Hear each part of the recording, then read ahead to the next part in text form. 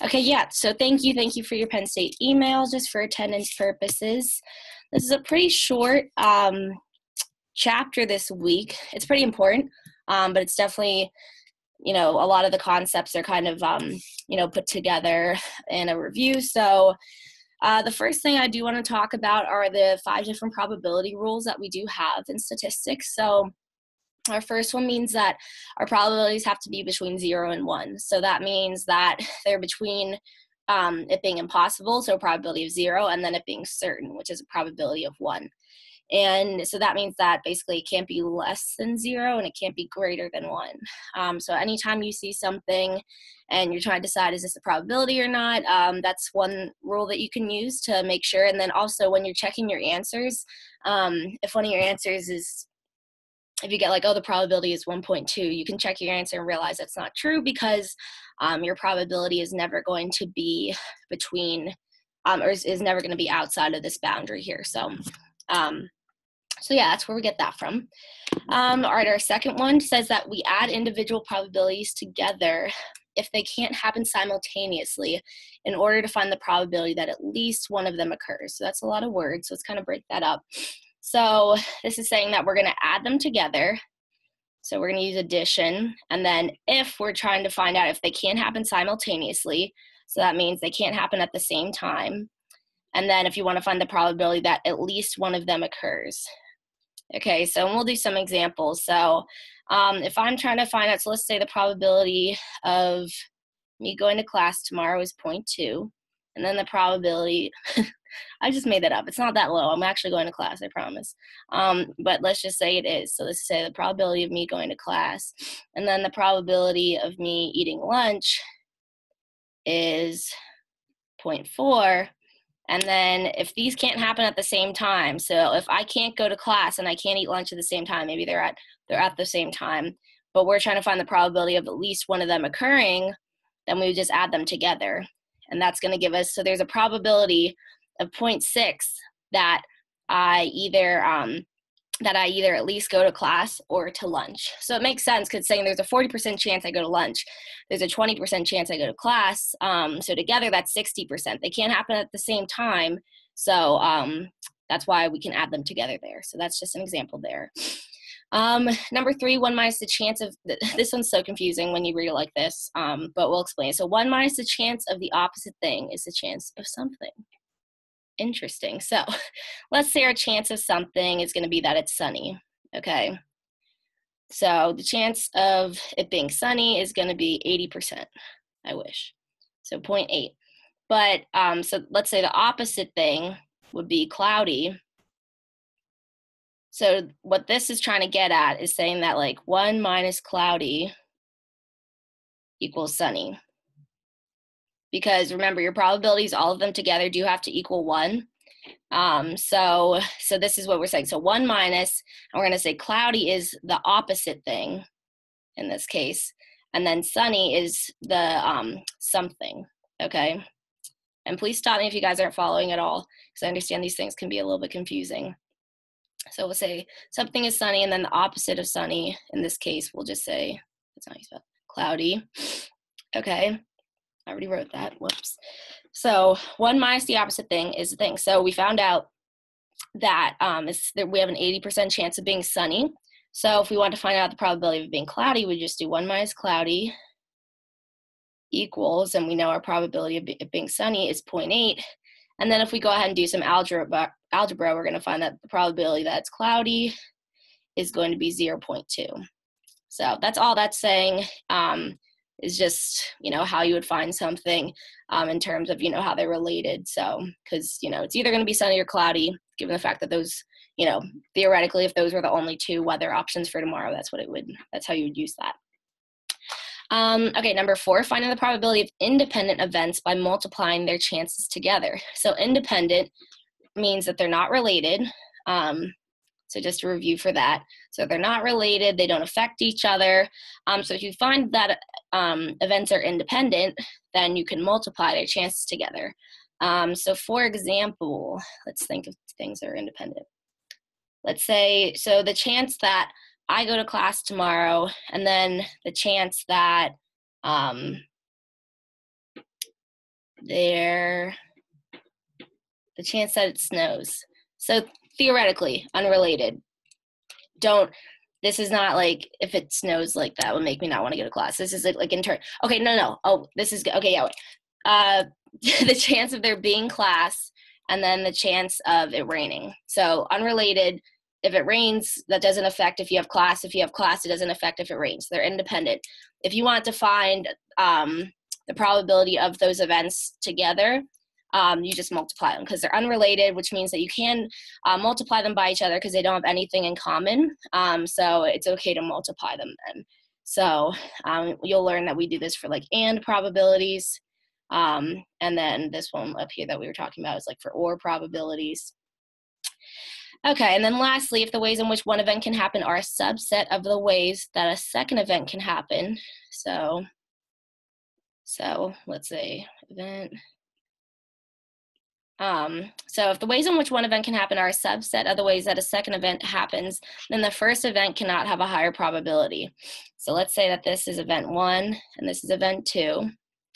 Okay, so this is basically saying that if event 1 is a subset of event 2, so it has to happen first, then the first event can't have a higher probability.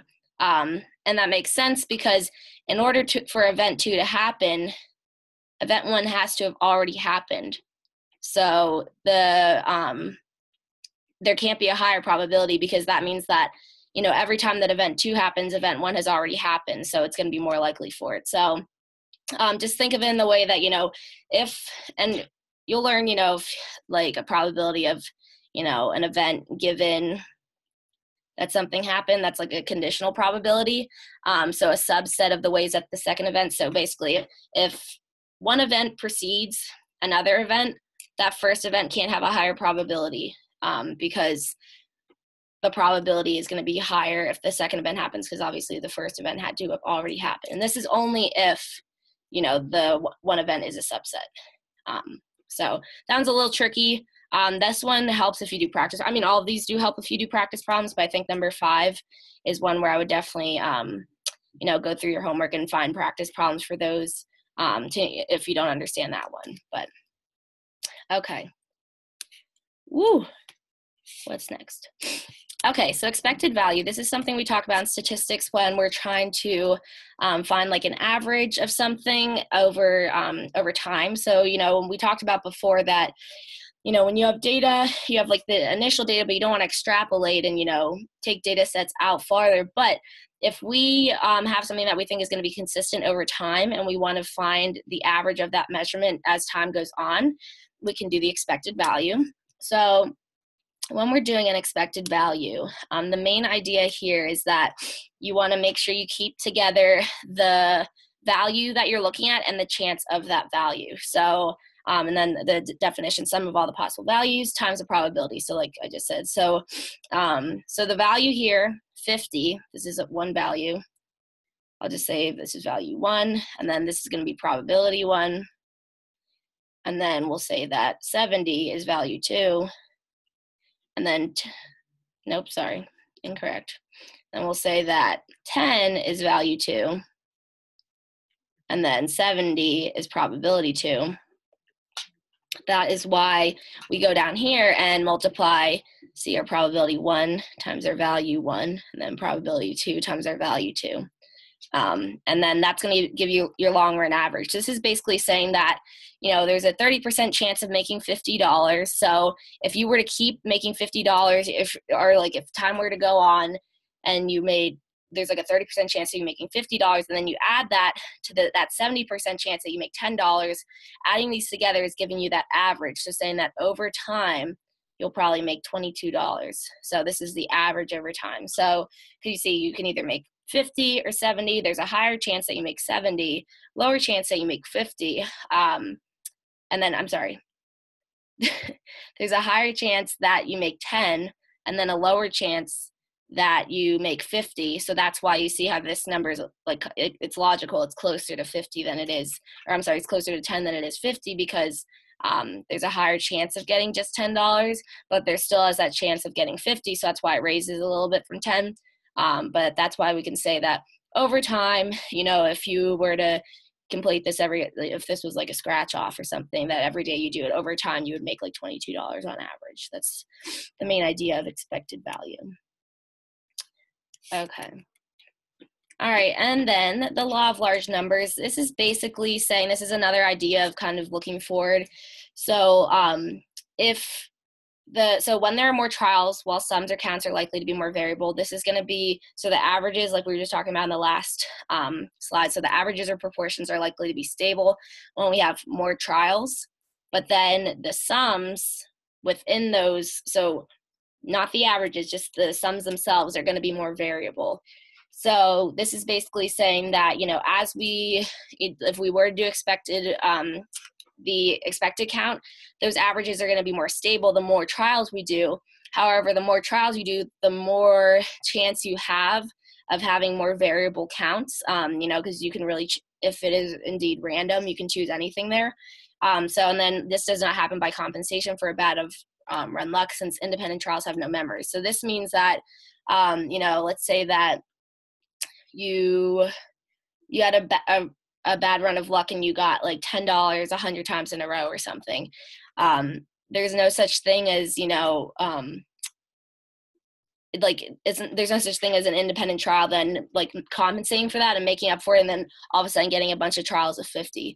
That's not how it works. It's just saying that those counts are going to be variable, and that's just the nature of statistics and of randomization and whatnot.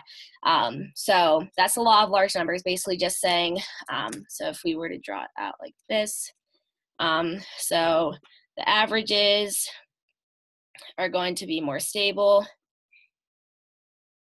and then our sums or counts, so we'll just say sums or counts, is going to be more variable. So these are going to change more. So hopefully that makes sense. That's just a law in statistics there. Alrighty. All right, let's try a review. So true or false, when you flip a thumbtack into the air, it can land point up or point down. Since there are just two possibilities, the chance of each one must be 50%. So let me know what answer you guys think for this, and then we will talk about it.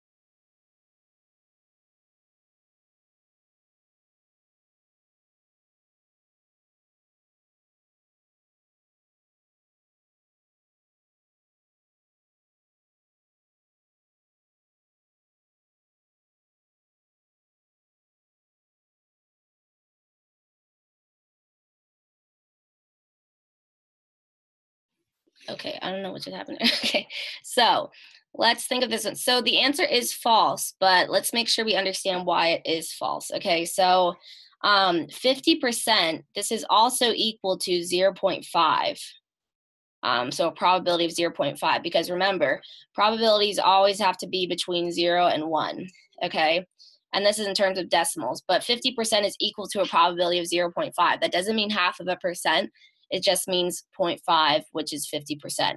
Because what you do to get the 50% is, so in order to find a percent, you take the decimal, and then, I don't know if that's how you spell decimal, then multiply it by 100, and then that's how you get your percent. So if our decimal is a probability of 0.5, and we multiply that by 100, we're going to get our 50%. Okay, yeah, so what we want to think of there is that, so the chance of each one has to be 50. So this is false because it's saying, so if you think of a thumbtack, let's get artistic here. If you have a thumbtack looking like this, maybe, there's not a 50-50 chance that it's going to land on this end or this end because they're weighted differently. So if you were to throw this up in the air, you don't know where it's going to land because, this is heavier mostly, than this. It's going to be harder for it to land on this end than it will be for that one. So it's not going to be a 50-50 chance. So the main idea here is that, you know, it's not like it's a fair coin or anything. They're not weighted the same. There's not, you know, there's not just two possibilities. You know, there's a very different possibility for each one. So that's why it would be false. So it's just because there's two sides doesn't mean it has to be a 50-50 probability. That's not always true. So does that make sense why we figured it out that way?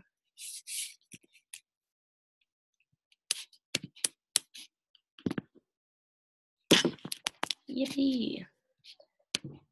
All right. All right, let's try this one. So a spinner can land in 4 possible positions so that all 4 have the same probability of coming up. Each position must then have a probability of what? So try answering this one, and then we will review it.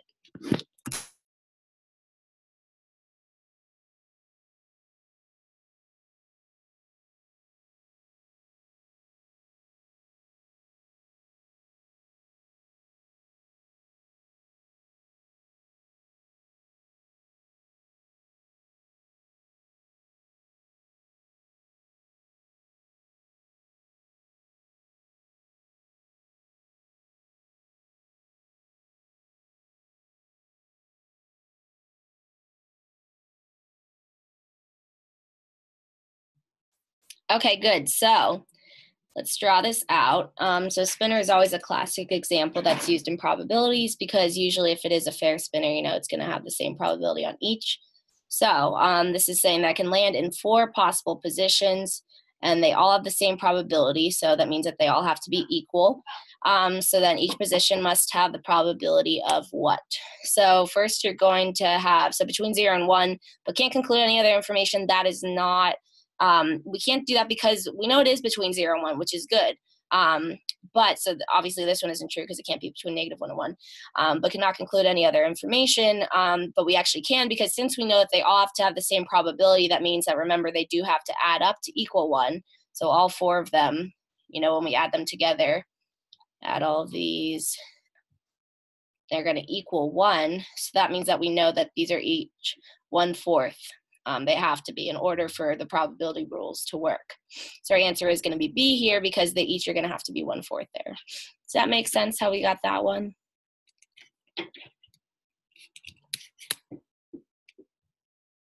Yay. All right, cool. Good job. All right. All right, Skittles candies come in 5 colors and are produced with an equal proportion of orange, red, purple, green, and yellow. A piece of Skittles candy is chosen at random. The chance that it is red or green is what? Let's try solving this one, and then we will talk about it.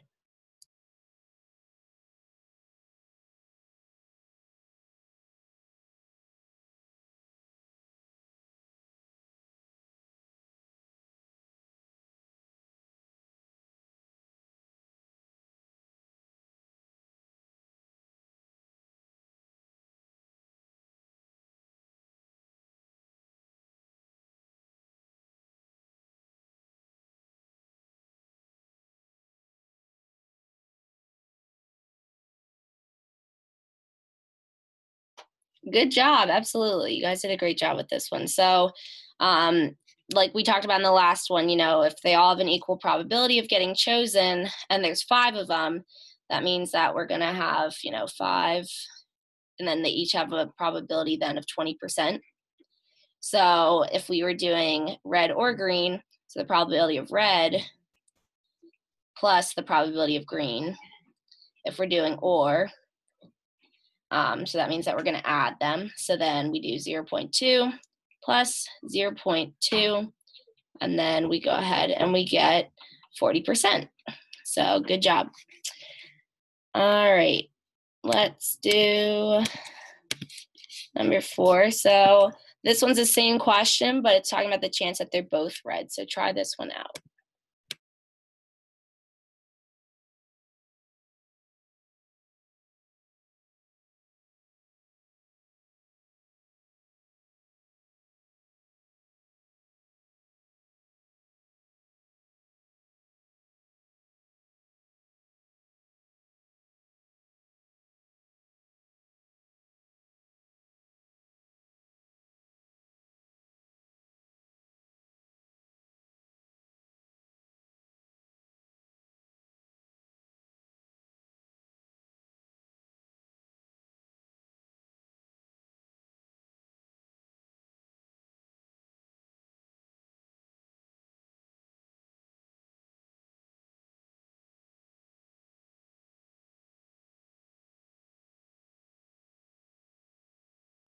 Okay, so I definitely see what you guys are thinking about. So remember though, when we talk about them being red and being both red, and these are independent from one another because it doesn't, if you pick one, it doesn't matter what the other one is. So remember, since they're independent, we're going to use multiplication.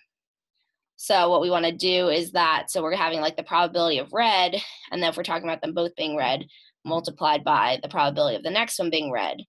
So you want to multiply. Remember, last time we added them, this time since we're talking about them both. So this is another way of saying and, so it's red and red.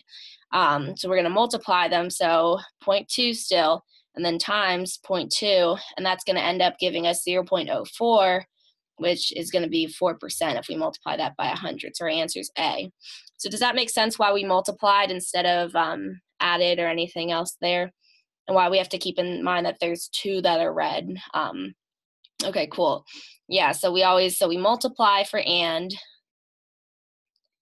when we have and then we are going to add if we have or in the problem. So those are just some rules of thumb. All right. Okay, cool. So yeah, go ahead and watch this back and the other reviews on the YouTube channel. Our next group review will be next Thursday, already at the end of March. If you guys have other questions for me, please let me know now. If not, you guys are good to go for tonight. I hope you have a good weekend.